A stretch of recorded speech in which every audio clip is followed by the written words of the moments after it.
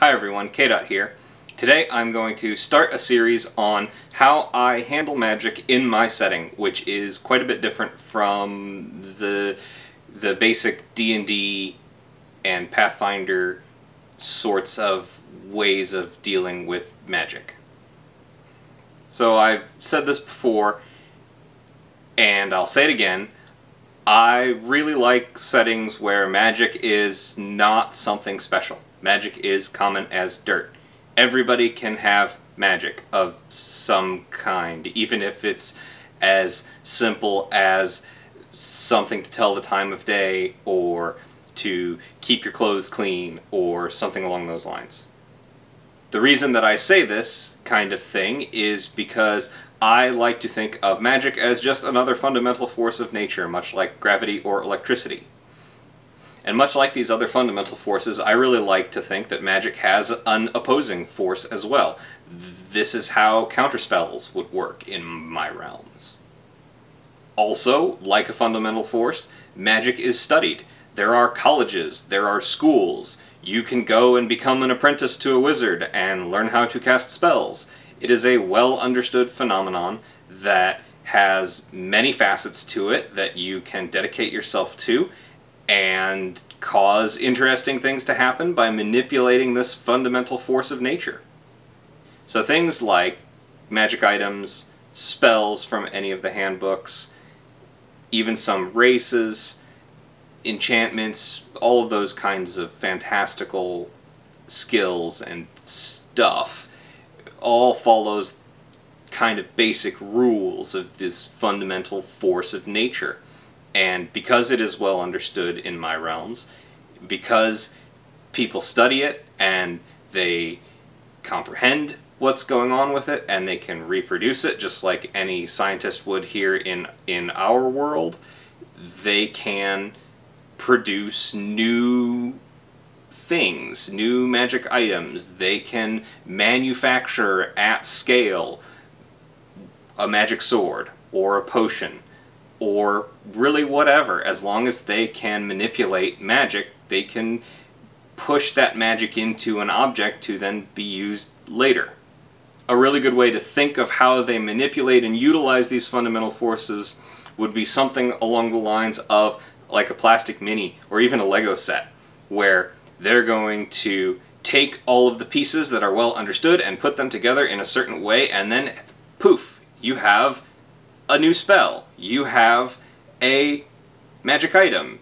You have done something strange to change the way that reality works for someone or about an object or something like that. So because of the way that I look at magic and the way that I treat magic, I also understand that there's got to be a way out there to manipulate it in a more fine-grained way. Less like a plastic mini, more like what you would get if you had a 3D printer. So this way won't necessarily be as efficient as taking the pre-molded mini parts and sticking them together. You will never be able to use the fundamental force of magic to create a spell as efficiently as you would just taking a spell from one of the player's handbooks, like Fireball, and casting it. It is more difficult to do. Same thing with a 3D printer and a plastic model. To print a plastic model takes a lot longer than to just take it off the sprue and glue it together and paint it. So this is going to be where I kind of lead into the whole series on magic here. So I have my own homebrew rules for specifically the sorcerer, but really in 5th edition it touches a lot of the different spellcasting classes, even the spellcasting classes like Paladin and Ranger that really don't get many spells tend to have a few rules that are a little bit different than what you would find in the vanilla experience. There are a lot of new rules that I use for the sorcerer and a lot of homebrew rules that I use for the sorcerer. So there's actually going to just be a whole video on here's how I run the sorcerer, oh, and these abilities and rules also apply to these other classes too. I also have for the sorcerer, for 5th edition, 2 new bloodlines for them to use, which change up how the sorcerer works, in one case completely, and in another case pretty substantially. Both of them utilize less of the pre-built spells and much more of this fundamental force of magic that I have referred to. So these two bloodlines are called Channeler and Void. So for Pathfinder and 3.5, these are not necessarily bloodlines, these are more of prestige classes. I really like the prestige class system from this version of the game, so I tend to make those more than I tend to make other stuff for my character classes. And I will also explain how I changed the rules for the Sorcerer for 3.5 Pathfinder stuff as well. So for each of these bloodlines or prestige classes, I'll really just take the Channeler in one video and the Void in another. And for each of those videos, I'll provide a link in the description to a Google Doc or a PDF or something. I'm not sure how that's going to work just yet. That's going to describe how the mechanics of these new things work so that people can use them. There's also going to be a lot of discussion about the potential for adding new sorts of energy types in, because in the 3.5 and Pathfinder world, I had done a lot of work around that. I haven't really done so much of that work for 5th edition, just because I haven't really thought about it all that much yet.